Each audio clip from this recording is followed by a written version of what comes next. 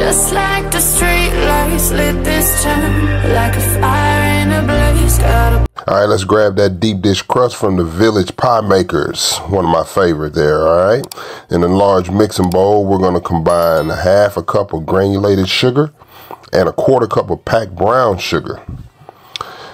And we're gonna add in 1 cup of the dark Karo syrup. And then we're gonna mix all that until it's smooth. After that, we're gonna throw in a quarter cup of the Dulce De Leche, the canned caramel. All right.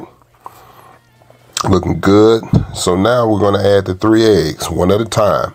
Let's pour in each egg, beating well after each addition. Then we're going to stir in this 1/4 cup of melted unsalted butter. Next, right here, I have my 1/4 cup of buttermilk. Then one of my favorite ingredients is the bourbon vanilla bean paste that I get from Trader Joe's. I love it. And last but not least, we're going to add the 1/2 teaspoon of the ground nutmeg, 1/2 teaspoon of ground cardamom. These are kind of one of my favorite little twists on it.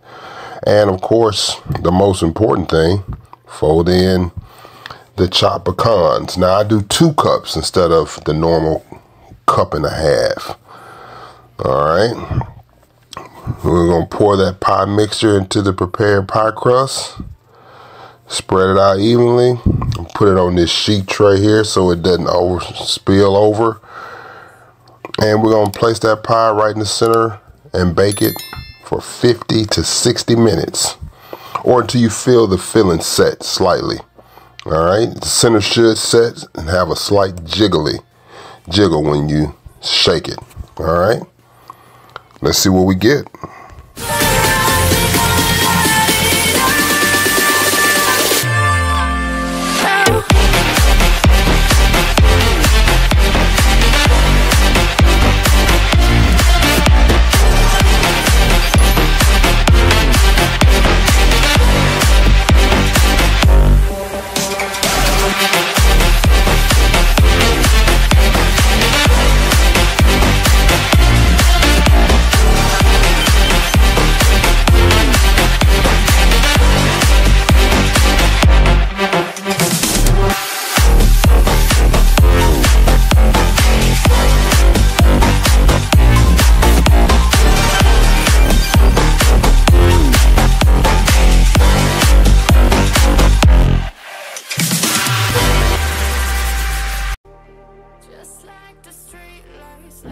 All right, so look, man, I just cut a little piece out of here. That crust is flaky, it's buttery, but I'm more want to taste that, the filling and everything here. It's nice, it's dark, got that nice golden brown color. Smells good.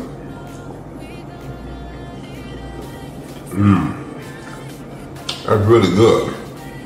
And you don't believe it or not, with the buttermilk and that extra 1/2 cup of pecans, I'll tell you, it's actually really good. It's not as sweet as you think it is. Nice balance, all right? You gotta let me know what you think. Only thing, it needs some ice cream.